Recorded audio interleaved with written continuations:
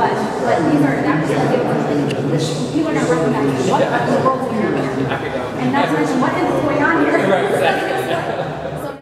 The photographers out there with their camera documenting stuff that's happening and bringing it back to us with their images that they have found.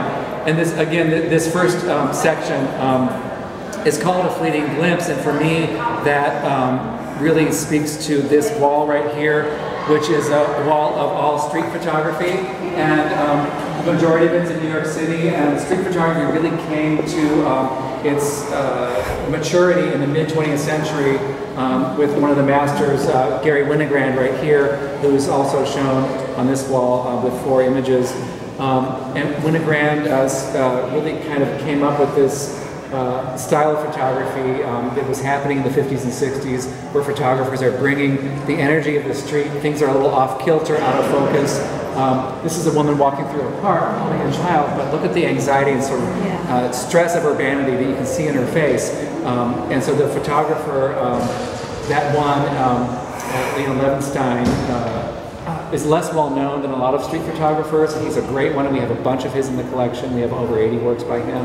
Many of these photographers that we have on view are represented by many multiples of works in the collection. So this exhibition also acts as a tease and a highlight of what we collect in depth in our photo collection, and why it's so well known nationally, and why we get so many incredible gifts from artists to the collection and from collectors to the collection.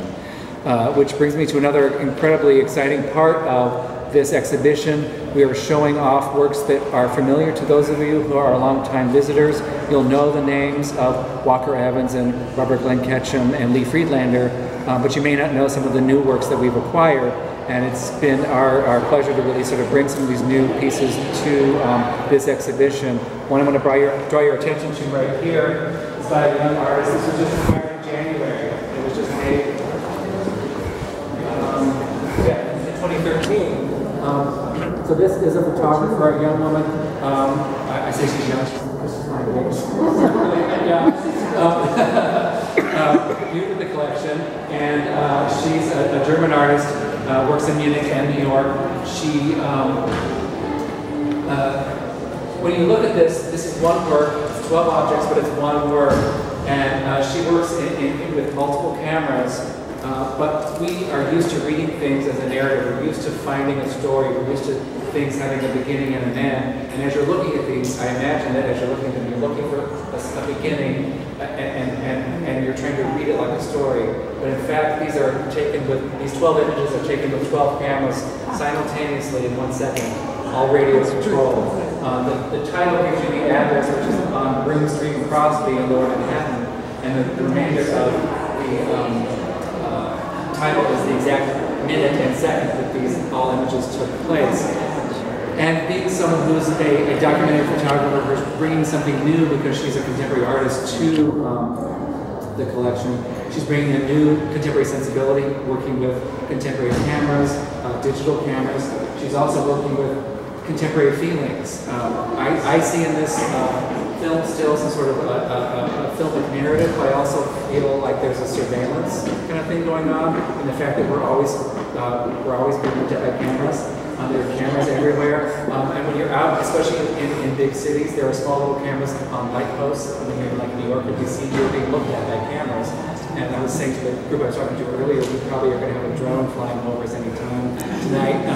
But we're also acting as our own documentarians. We're taking a photograph of every apple we eat, and when we get in the taxi cab when we're in New York City, everything we do is broadcast back from ourselves out into the world. So if we're not being looked at by a camera by somebody else, we're doing it to ourselves.